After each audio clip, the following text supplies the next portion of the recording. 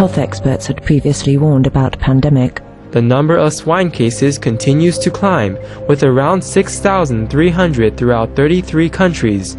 New cases arose in Canada, China, Hong Kong, United States, and United Kingdom.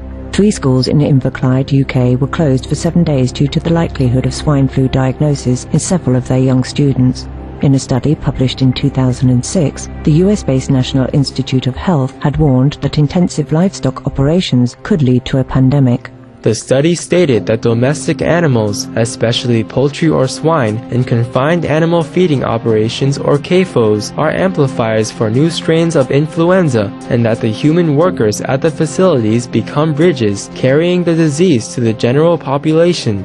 As U.S. biologist Dr. Robert G. Wall stated in an interview with the German political magazine Report Minds, it's not H1N1 that we have to worry about, but rather the process that creates an extremely virulent virus out of the less contagious flu virus.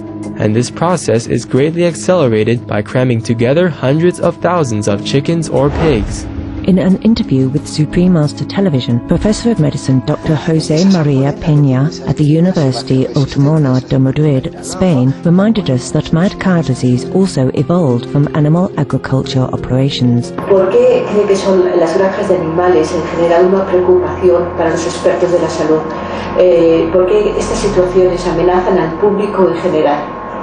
Pero ya tenemos una experiencia para recordar que cuando tuvimos las enfermedades por priones, la enfermedad de las vacas locas, fue el cambio de alimentación del animal estabulado utilizando carcasas de ovejas lo que precipitó que traspasara de una especie a otra y nosotros la cogiéramos a través de las vacas, ¿no? Entonces la gente ya es muy consciente de que determinadas formas de producción de alimentos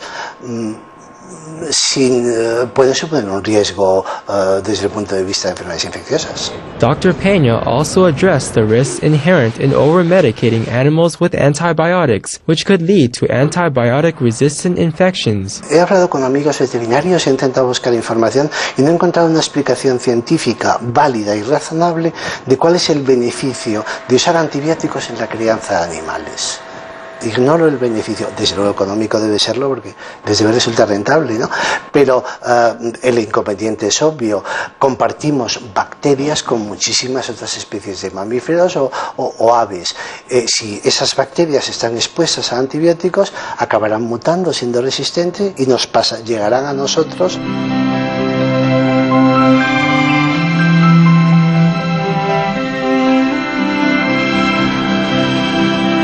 Our heartfelt thanks to Drs. Pena and Wallace for their concern and caution of the health risks posed by factory farming practices.